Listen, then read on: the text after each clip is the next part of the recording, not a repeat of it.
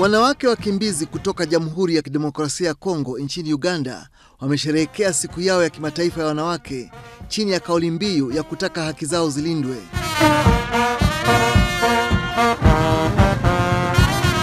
Miongoni mwa changamoto wanazoelezea kuwakumba hata nchini Uganda walikokimbilia ni manyanyaso ya kijinsia na ngono na kubaguliwa katika sehemu za utoaji huduma kama vile hospitalini. Wamama wanabakwa, wamama wananyanyasika, wamama kichuruza hata tomate kwa barabara. Sasa wakati yenye mama anatafuta ananyanyaswa, wakati anauzisha tomate akipita barabara, mwingine anauzisha tu biju. Hii mareni tunachia kwa masikio na kutia mshingo. Mama anapofika barabarani kuna anatembeza, wanamfunga, wanamunyanganya, wanamlipisha amande ya 100 ya mashilingi.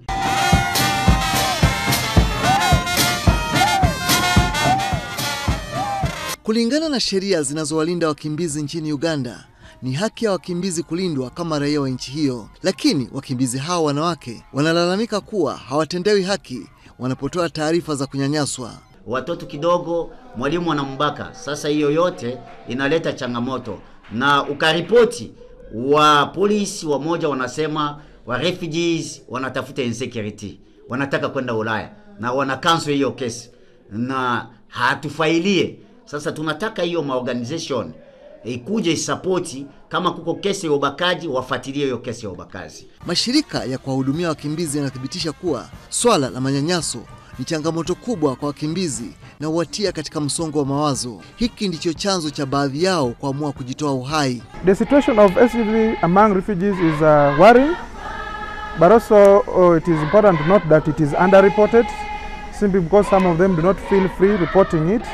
Majority of these cases, as per record, the perpetrators are the people causing insecurity in their respective countries. Although a few of them also have suffered the same from within the host community.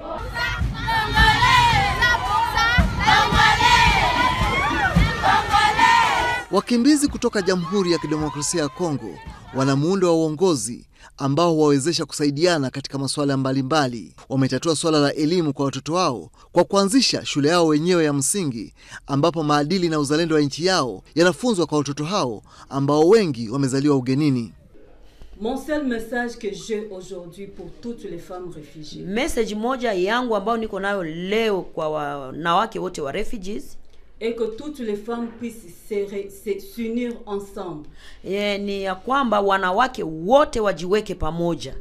Qu'ils abandonnent la division. Watoke ndani ya kugawanyana. Qu'ils abandonnent la mésentente. Watoke ndani ya kukosana. Et qu'ils entrent dans leur communauté. Na wote waingie ndani ya community yao. Parce que c'est dans des communautés.